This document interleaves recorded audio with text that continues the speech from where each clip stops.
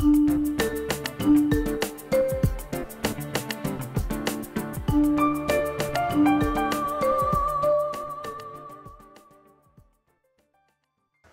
morning. Now let us move to part 2. In part 1, we talked about the etiology of the rheumatic fever and the global burden on the one side. And in part 2, we are talking about the pathogenesis of the rheumatic fever, about the microbiological part of the rheumatic fever. So, at this point, let us start with the group A beta hemolytic streptococci. So, group A beta hemolytic streptococci. So, what is group A beta hemolytic streptococci? So, first let us know the microbiological structure, or let us know something about the organism. Let us draw, this is the cocci, group A beta hemolytic streptococci. So, let us draw what are the structures that are important in group A beta hemolytic streptococci. So, I am drawing here a car. This is a car. It means it is not a car, it is a carbohydrate, and this carbohydrate is C carbohydrate. C carbohydrate. What is C carbohydrate? C carbohydrate is the antigenic structure. It is a antigenic structure that is present in the cell wall. It is present in the cell wall. So, this is a antigenic structure present in the cell wall, and based on the different types of C carbohydrate, the American microbiologist Rene Lansfield, she divided the organism into different groups, and those groups are group A, B, and so on. So, based on the types of C carbohydrate, Rene Lansfield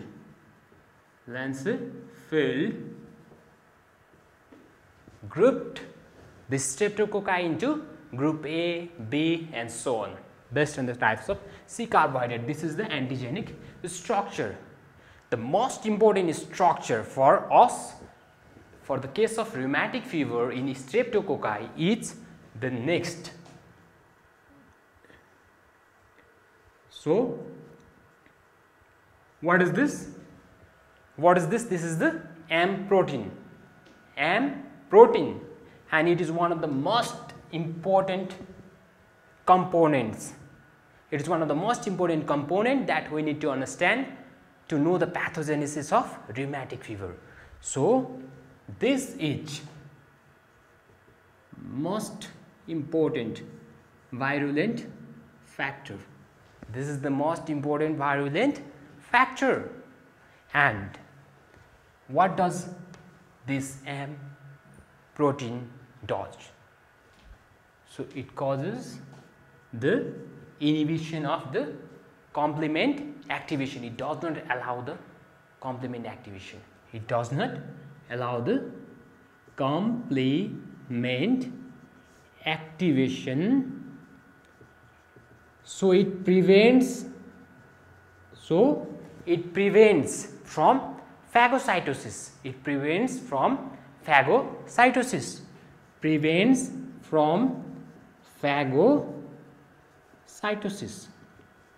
Now, remember, the M protein is the most important structure to understand the pathogenesis of rheumatic fever, and M protein, it is the most important virulent factor.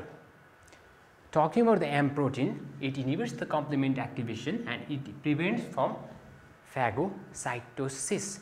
But when this organism attacks the human body produces the antibodies, and these antibodies, these are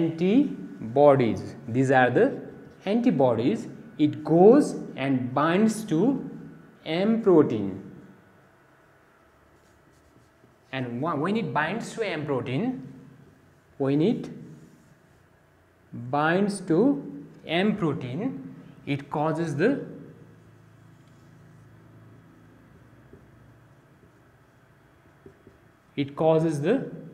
destruction. It causes the destruction of M protein by the macrophages or neutrophils. So the main point to remember is the M protein is the weakest structure. That means when our bodies tries to produce the antibodies, these antibodies attack the M protein. It binds to the M protein and it causes the destruction. At the same time, M protein is the most important virulent factor. Else, as we talk about the CA carbohydrate and M protein, now what are the other important structures? They are the enzymes. So, other are enzymes. The first, let us see what are the important enzymes that are present in the streptococci. The first point is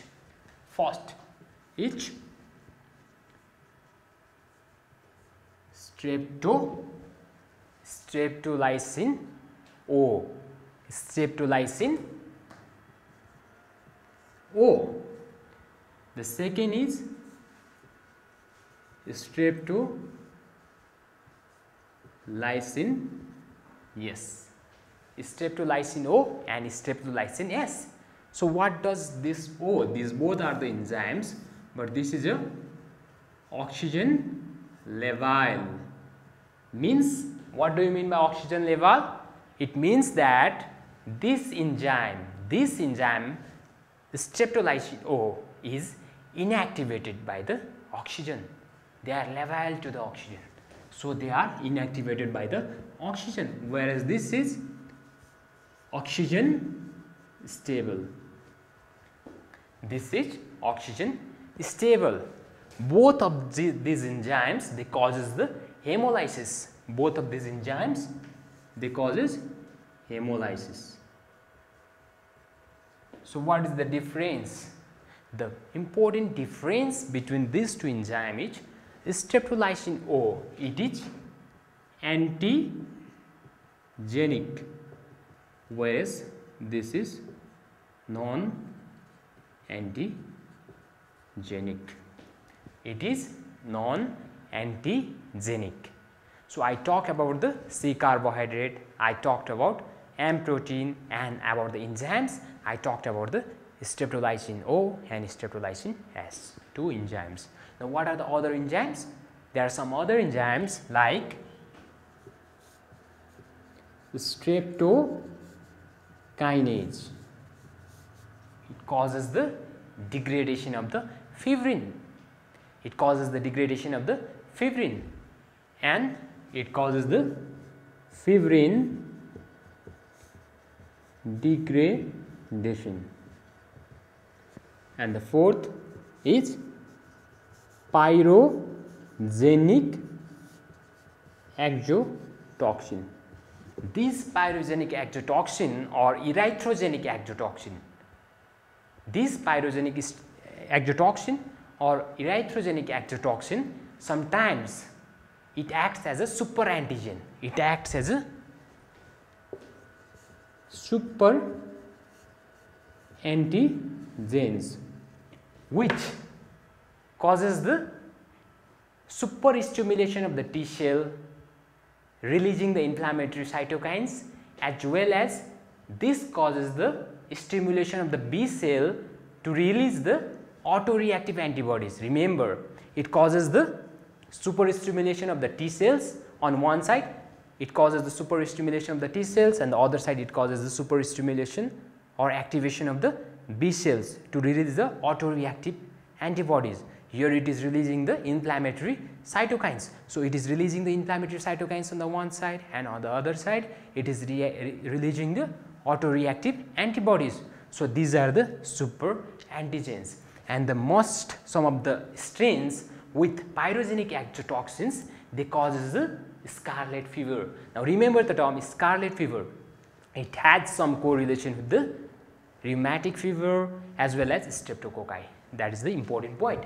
Now I will mention only some of the important other enzymes like. Do you remember any other enzymes in streptococci? Yes, that is C5a peptidase, C5a peptidase, and C5a peptidase, hyaluronidase, C5a peptidase, anti-C5a peptidase, and here is anti-C5a peptidase and DNase. So these are the enzymes that are present in the streptococci, group A beta hemolytic streptococci. And the most important thing, let us forget everything. The most important thing is we are focused on M protein. So now in third section I will talk about what happens when streptococci attacks the pharynx. What happens when streptococci, group A beta hemolytic streptococci, it attacks the pharynx? What happens when it causes the pharyngeal infection or pharyngitis? So let us see on this side. So remember this is the human body.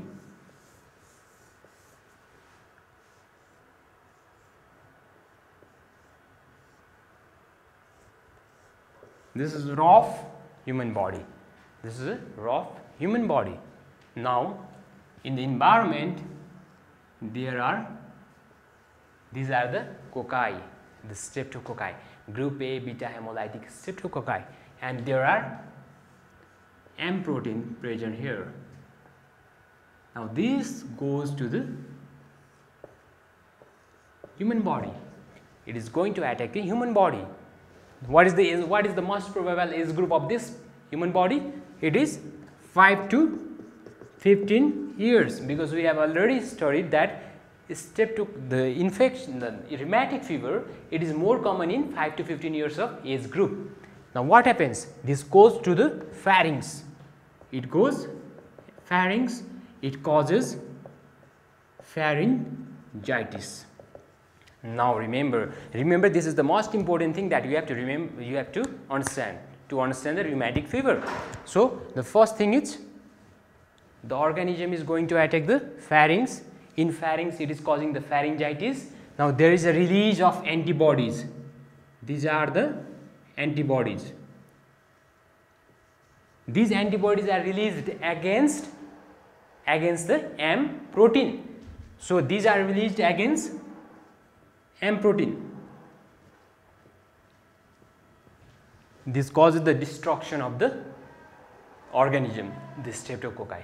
And after 3 weeks, these antibodies, they go everywhere. So they are traveling, they are searching in the whole body where there are the M protein present in the whole body. So they go as a security guards. So remember, the organism, it comes, it attacks our pharynx. At the same time our body recognizes, okay, there is something bad, there is some problem is with the pharynx, or one is coming to attack the pharynx. So against those organism, our body produces the antibodies. Remember, our body produces the antibodies to attack the organism.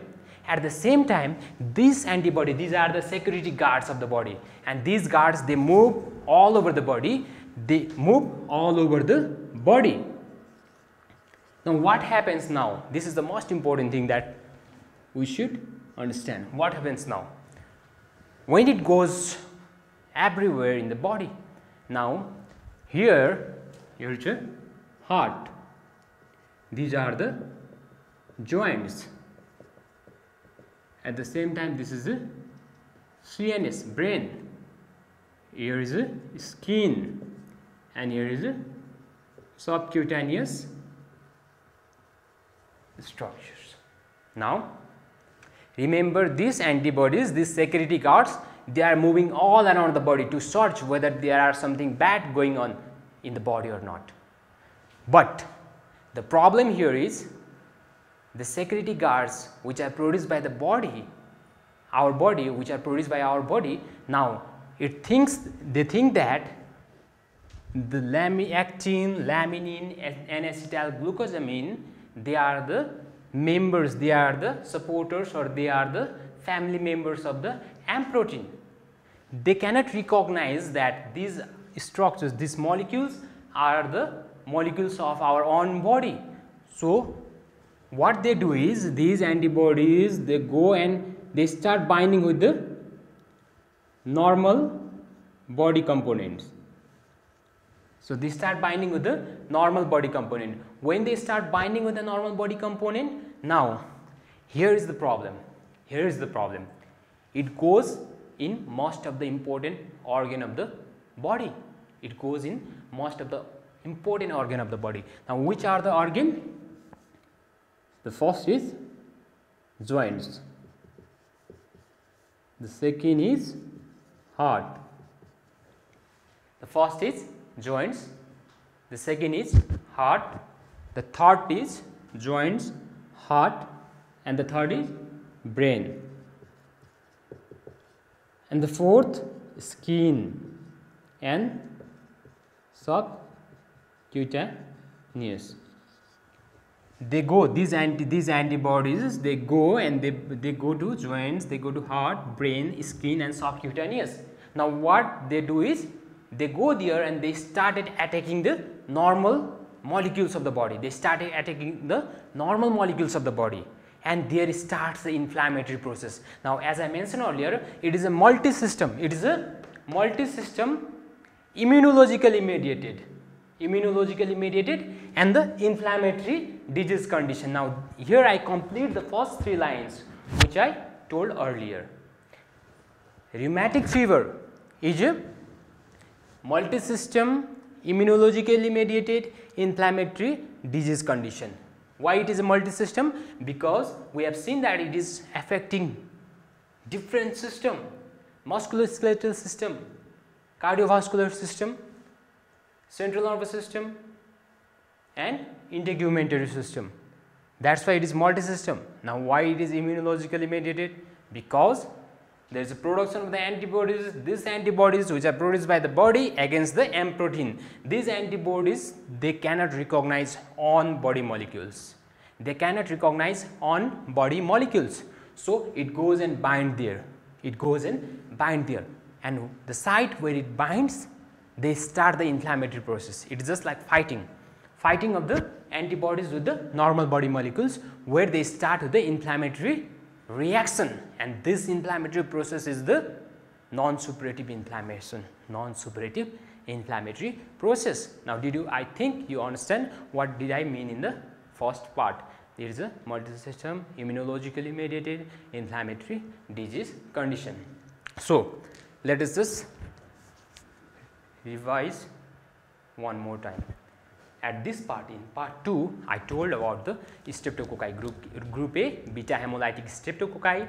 Though there are several enzymes, some of the components, some of the antigenic components are present in the cell wall, but the most important antigenic component is the M protein. When these streptococci, they attack a human body, they attack the pharynx. When they causes the pharyngitis, antibodies are produced against this M protein. And these antibodies, the antibodies produced by the body destroys the body. The antibodies produced by the human body start destroying its own body, starts destroying itself. It goes to different organs, and there it starts the inflammatory process. And now see, the inflammatory process is going on in the joints, heart, brain, skin and subcutaneous structures. Now in the third part, we will see the clinical features, what happens in joints, heart, brain, skin and subcutaneous tissue.